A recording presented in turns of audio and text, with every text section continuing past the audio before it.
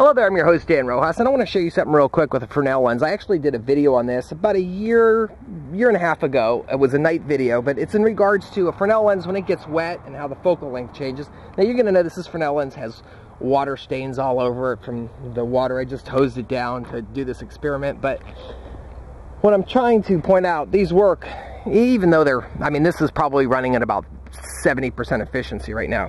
What I've been doing is using this steel beam, setting this up with the stainless steel wool here, and I've been heating the stainless steel wool without anything on it, and what it does is it takes the shine off of it. It actually makes this, changes the structure on it, so it does tend to want to rust a little bit, but it's not, it holds up really well. So the goal with this is to make this a darker surface so you don't have this bright shiny stainless steel wool in there, possibly make it more available to some sort of a paint. The reason for this video is to show you about leaving Fresnel lenses out. Right now, down here at the grass, it's warm. It's about a little bit less temperature than the sun. You can see out in the sun, that's bright, and then this is the path of the Fresnel lens. So you can see that's the Fresnel lens shadow. There's the sun shadow, the Fresnel lens shadow. Now, it looks more intense because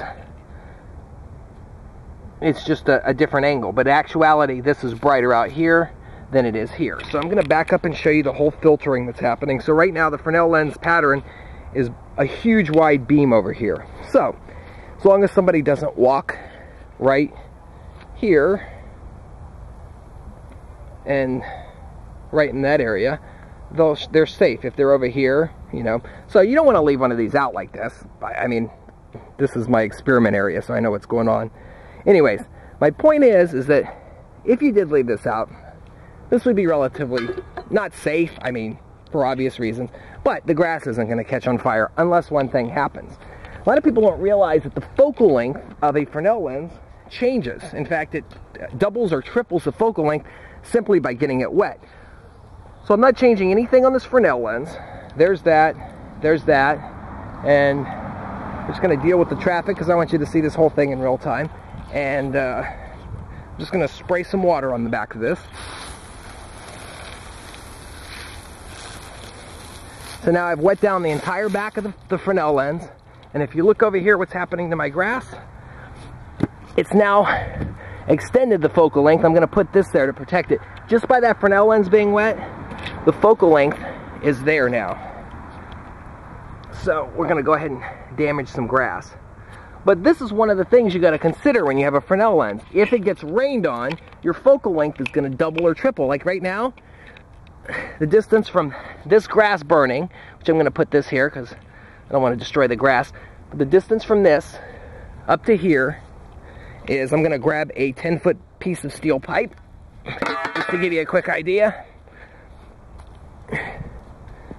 There's that. So this is right at the focal length. This is a 10-foot piece of pipe, so the focal length went from about 40 inches, which is what it was exactly, to 9 feet. So that's quite a difference in the focal length. You can see that this is actually burning. Now, when this lens dries off, this area will become a safe area again. So if you are doing a solar project where your Fresnel lens is going to be out exposed to the elements, consider that the focal length will double while it's wet. Oh, back to the stainless steel wool. I'm going to put this down here in this, you can see an area here. The shiny part in there is an area that was not treated, and then out here, this is an area that was treated.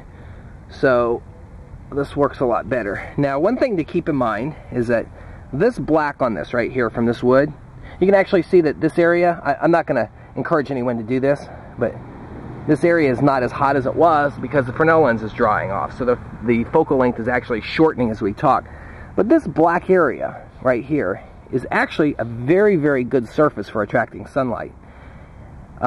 It's just carbon black. Now the nice thing about this is that you can actually put this in water and it will work the same as this stuff does, but this is a true black, and wood will transfer heat in water just as metal, plastic they all transfer the heat pretty much the same because they're enclosed in water.